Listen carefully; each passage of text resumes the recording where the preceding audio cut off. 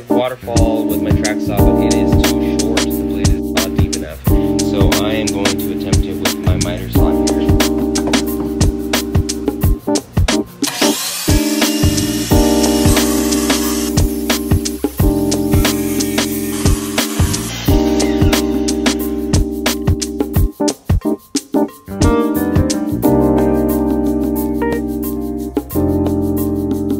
This slab and this slab were the same piece, and then I cut it, so that's why you get the continuous grain that falls over the edge like that. So that's why they call it a waterfall.